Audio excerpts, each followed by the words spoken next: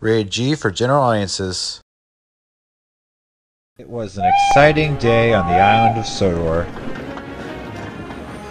"Good morning," called Harold. Annie and Clarabelle were filled with happy children. Thomas was taking them to their annual sports day. Everything was ready for the day to begin.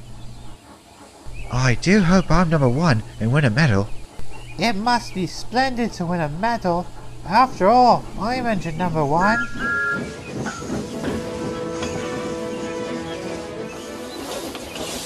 Thomas worked hard all day, but he kept thinking about medals. He imagined himself wearing a gold medal and a red ribbon, and how smart he would look. "Hello, Thomas. I'm taking the fat controller to sports day. You can see the egg and spoon race." "I didn't know eggs and spoons had races." "The children race with eggs and spoons. And the winner gets a medal. I wish I could have a medal."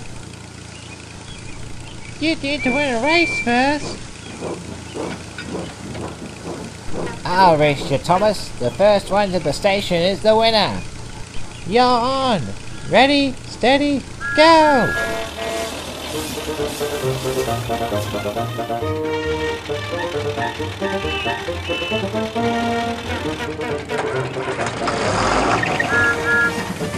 "Such a hurry, Bertie," teased Thomas.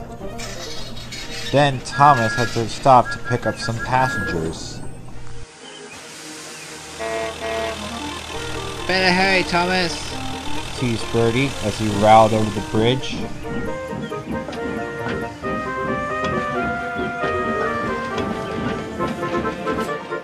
Then Bertie had to stop at a level crossing. "Last one there, puff's hot air," called Thomas. Thomas was nearly at the station. As he drew near the playing field, a signalman flagged him down. Now Thomas was really cross. Bertie was sure to win. Then he saw the fat controller. "Thomas, the sports day medals have been left in my office. You must fetch them at once. We can't let the children down." "Of course not, sir," replied Thomas, and he chuffed away. Meanwhile, Bertie had raced into the station. "I won! I won!" And he waited eagerly for Thomas. He waited and waited. But Thomas had forgotten about the race. He was thinking about the children. "I can't let them down! I can't let them down!"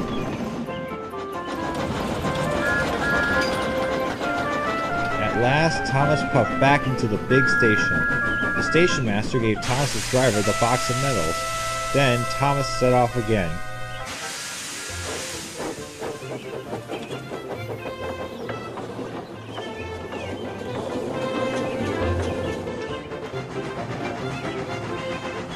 He arrived just in time. "Well done," "Thank you, sir," panted Thomas. The fat controller presented the medals to the winners. "Congratulations." "Thank you, sir." The next day, Bertie and the medal winner arrived with a surprise for Thomas. A small boy presented him with a gold medal and a red ribbon. "You were very helpful at sports day." "So we thought you should have a medal of your own." "My very own medal. Thank you."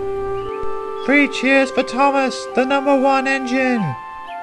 "But I still won the race," tooted Bertie. Thomas just peeped happily.